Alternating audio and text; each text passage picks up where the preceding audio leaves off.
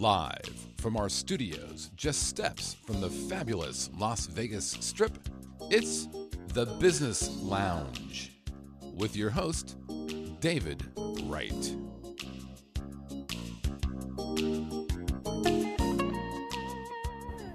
Hi, I'm your host, David Wright. Welcome to the Business Lounge, where we talk to real people about real business and real success. I am excited today. Today, I have half of the dynamic duo of the Ali brothers, Jerome Ali. But before I introduce him, I just would like to talk a little bit about some of the credentials they have.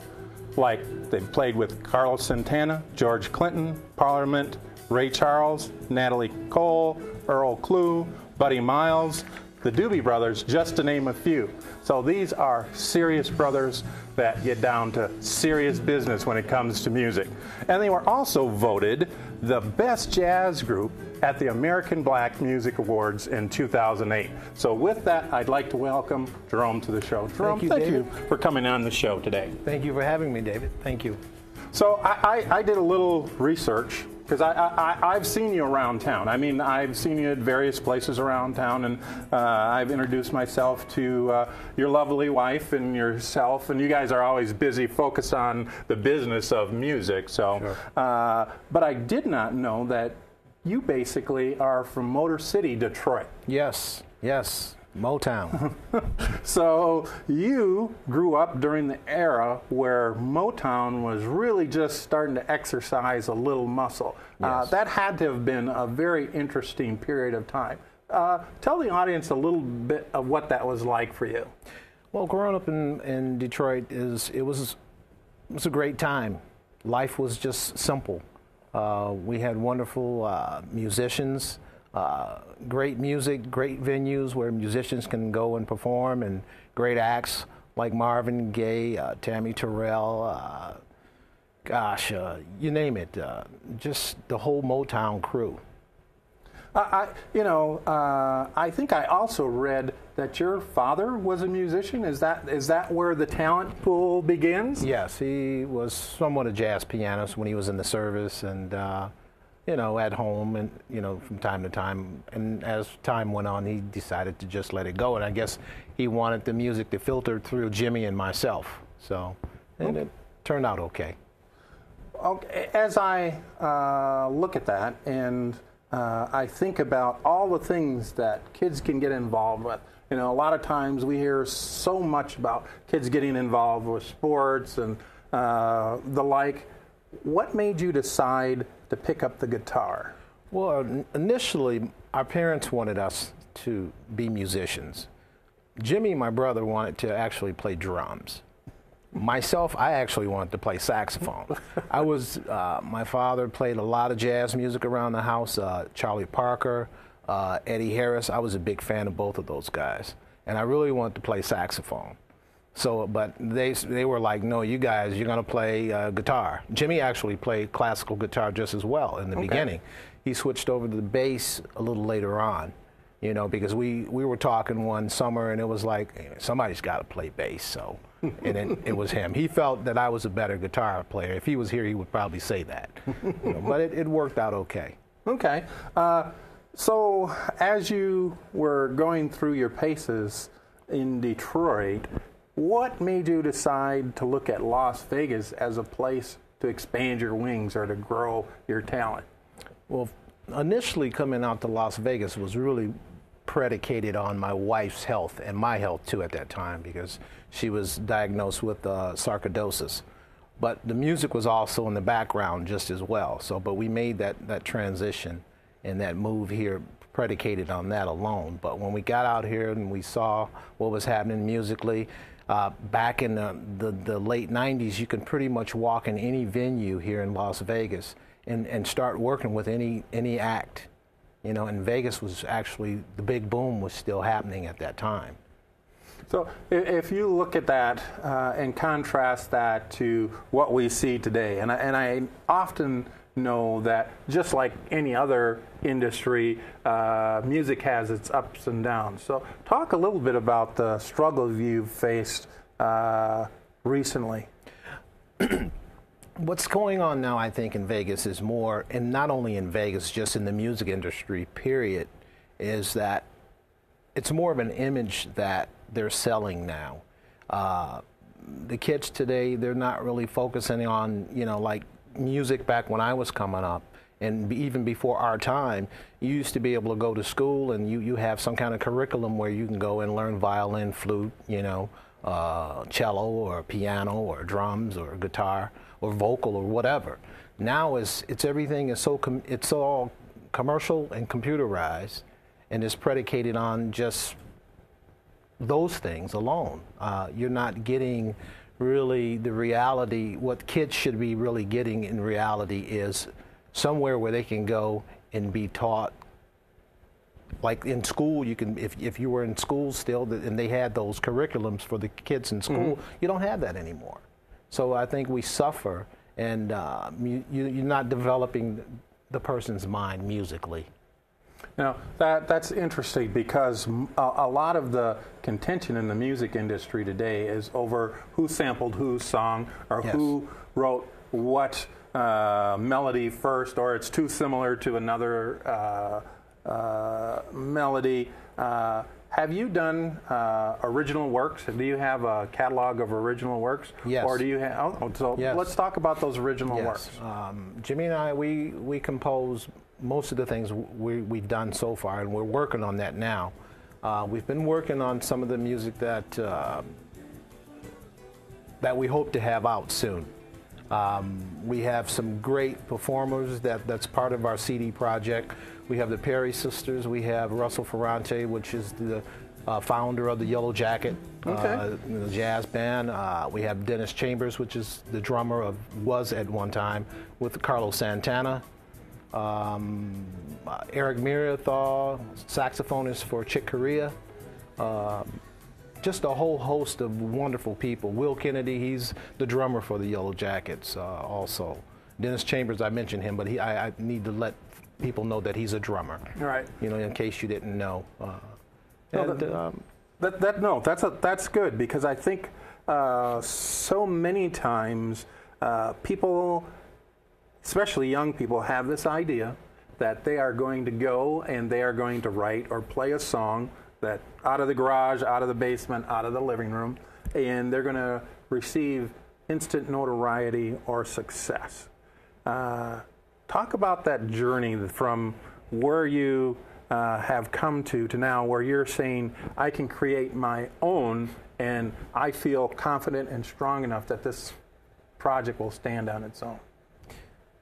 Well, that's a good question, and good point.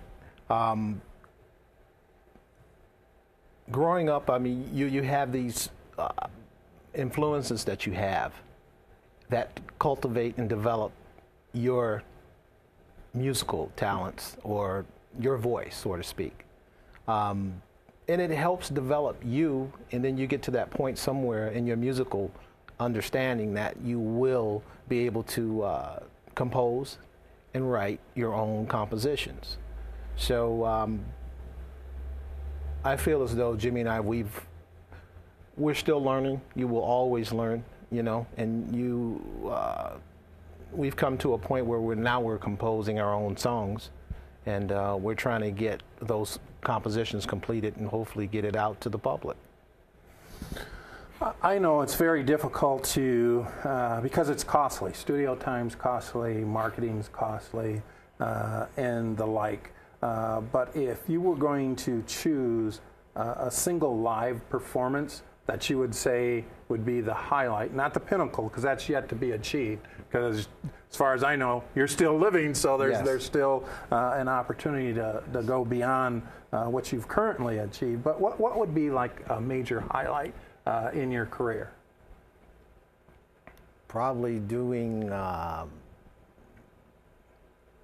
maybe getting the opportunity to go over to Paris or Japan and perform at one of their venues, one of their. I can't think of what I'm trying to say here. No, that's fine. The thing is, so many times, I think you touched on it a little bit. When I was in school, just like you were in school. From grade school up through basically high school, music was a requirement. I mean, in grade school, you learned the little xylophone thing. You learned the thing that you strummed, and you pushed the little chords down. Absolutely. You were in choir or chorus, or it was mandatory. Do you think that would really help young people today? Because from the studies that I've read, that music is math. Yes. Because of the timing, tempos, changes. And so those children that are musical are also very good at math. Yes, I think that would help. Music does help. Math and music actually goes hand in hand. Scott and I were talking a little earlier, and he said, well, do you know about Take 5? Because we were talking about the Brubeck brothers were just here, and he says, do you know what that means? And I said, it's only one or two things. It's either the fifth note in the chord structure, or it's timing. He said, no, it's timing. And so he goes on to explain that. And I think that's the thing that people don't understand, that you constantly have to exercise your brain mathematically. Over time, it becomes easier, but it really does develop the brain strong. If you were going to give one young person, say somebody who's just looking at getting started in music, what advice would you give them? Is take a theory class. Go get an instructor so you can get the basic fundamentals of it, so you can understand the principles. Basic, the harmony, the theory, the rhythm of it all. So, that at least get some kind of foundation. I mean, you got great musicians like Wes Montgomery that was, self-taught,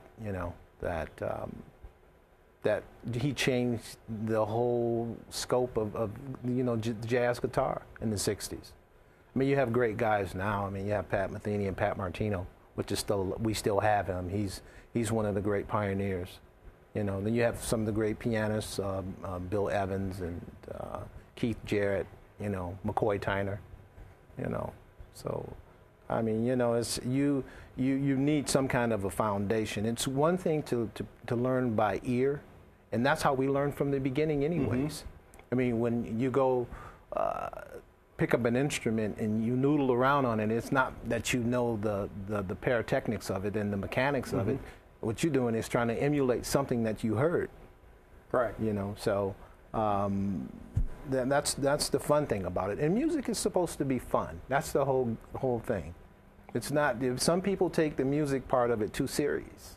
The beginning of it, you have to ask yourself, well, why did I play in the beginning in the first place? Or why did I choose this instrument? Is either you fell in love with it, it was your toy, and you played with it, but you learned, the fundamentals of it, and then eventually as life goes on and you keep pursuing it, you blossom into something beautiful, hopefully. Well, maybe that's why I ended up being an engineer and not a bassist down the road. The beautiful just wasn't coming. Don't say that. You're great. You're great. Hey, no comments over from the peanut gallery, please. So yeah, that's the thing that I think so much of the time is that we've taken the fun out of education. It's all about getting the grades, making the numbers, making the teachers look good, and the school look good. I know that there are things on the horizon for you. If I won't say 5 years, because 5 years always seems like such a long time today, but if you were looking at 1 or 2 years down the road, what would you be doing differently then than you are today? That's a profound question. I hope to keep heading in the same direction, progressing, learning, growth process, and hopefully we'll have some music out by then, and hopefully the public is ready for it. The world is ready for it, because I know it's difficult, as I said earlier, that you're dealing with an image. They're selling images now, self-made images. It's not anything to do with what's given as far as a gift. Musicians, whether it be male or female, having that gift to play. But there's so many great musicians out there that's not even heard of, and whether they be male or female, great talent. I get on the internet, I see some of these young kids, they should be heard. There's a whole generation of folks like ourselves that just skipped over completely. Yeah. When they brought in I love the technology part of things, but I mean, you're taking away from what's internal. You need to internalize some of these things musically. That's why I mentioned about going to get you an instructor, internalize, some of, the language of music. Music is a universal language. When I think back to growing up as a kid and listening to the radio, we would get a skip because where I'm from, Minneapolis, didn't have a real soul station until I was like 16 or 17 years old. So you'd get a skip out of Kansas City or a super station out of Chicago, and you'd stay up late at night hoping that you could hear this unique sound because it moved you, that you had this emotion that really made you think that all things are possible, whatever that was. Whether, I basically got involved with music because I thought I could get girls to being in a band. I mean, I'll be honest, that's what I did. Hey, music? Oh yeah, yeah, I'll do that. But I think when you think about the pieces I missed, I could learn to play a song, but I didn't understand really what I was playing. It was just, you spend 10,000 hours doing something, pretty soon you should be able to play it. But I think it's what you touched on was key, is really grabbing a hold of that emotion that moves people and really changes their lives. Right. Where can people find out more about where you're going to be performing in the future, or where can they just find out how they can get out there and hire you? We're on Facebook. We have a website. It's www.thebrothersali.com. And go there. We have videos. The information is there for contact. You can actually give us a call. We have a phone number, 702-837-4353. You can ask to speak to my wife, Evelyn Ali. She handles most of our business. So also we work through an agency, Steve Byers Productions. You can go to his website, and we do events for them just as well. And they're great folks. We love those people. They stood by us for years, and they're still standing by us, and they're great. So we're still working on it. All right. We're still working on it. Jerome, thank you for being on the show. Thank you, David. It's been a pleasure. Thank you, sir. Thank you. This is Dave Wright from the Business Lounge, where we talk to real people about real business and real success. Until the next time, be blessed.